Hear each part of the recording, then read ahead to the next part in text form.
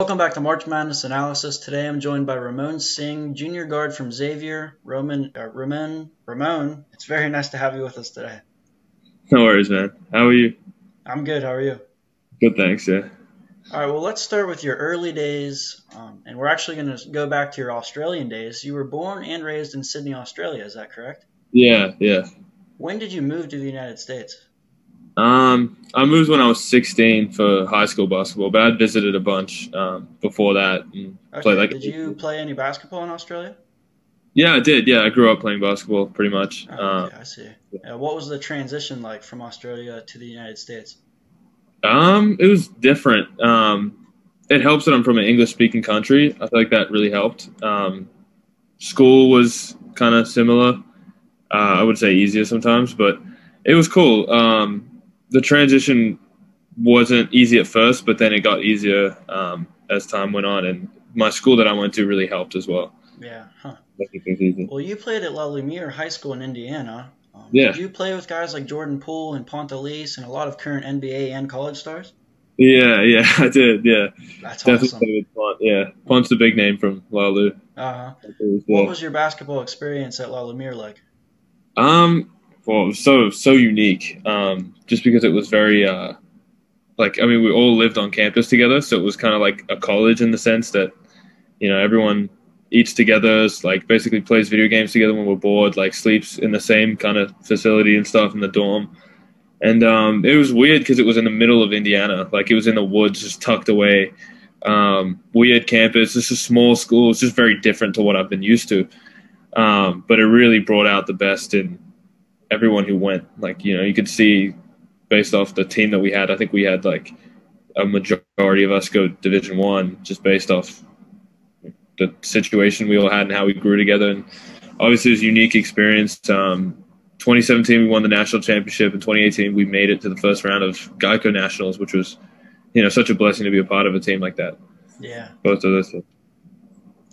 This is your Yeah. third year at Xavier. What made you choose Yeah. to continue your career at Xavier? Um, my playing career, like what made me go to Xavier? No, that or just your personal decisions to go to Xavier. So Xavier was, as a school, it was something that appealed to me in terms of my priorities. It's not like a school that's a very big kind of party school. It's not a school that's a very big in terms of like a football school. It's known for its basketball, which is something that is kind of like how Lalu is, like La Lumiere, known for its basketball. You got such a great culture around it, especially in the city of Cincinnati. So that was something I've always dreamt of being a part of.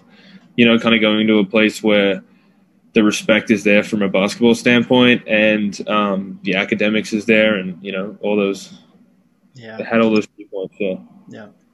Your team was projected to finish in the bottom half of the Big East this year, and you're proving them wrong, climbing into the top 25. What has your team done in the offseason to get better and become one of the best teams in the country?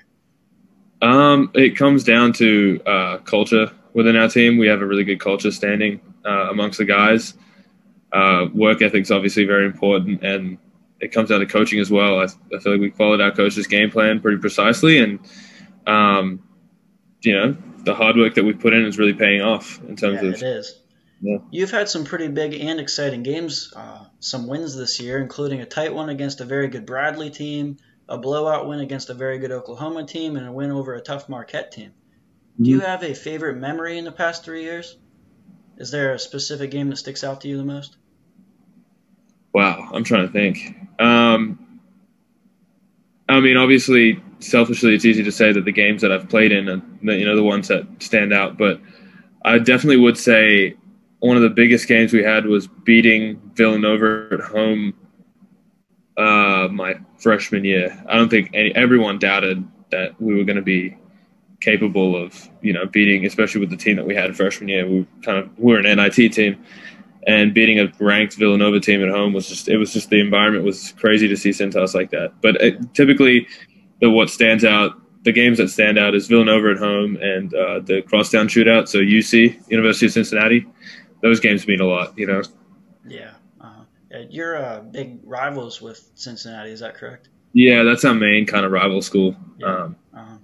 Is there a game you're most excited to play this year? was really excited to play that crosstown shootout. But other than that, I really am excited for the Big East tournament. That's the thing that we are kind of working towards as a team. That's our main kind of goal, is to win the Big East tournament this year. So that's something we've kind of focused on from a start. So that's something I'm really excited to go. I think it's going to be in New York. I don't know if it is. I don't know if it's been decided yet. But if it is, it's always great to play at Madison Square Garden and be in that environment. Right, that's one of the best arenas in the country. Yeah, definitely. Yeah. Do you have any season predictions for your team? What is the ceiling for you guys this year? I wouldn't really say there's a ceiling. I would say that we consistently keep getting better and focus on improving as a team, and sky's the limit. Awesome. Well, thank you so much for joining. It's much appreciated. Best of luck to you this year. I'll be rooting for you. Thank you, man. Appreciate your support. Yep. Have a good day. All right, man.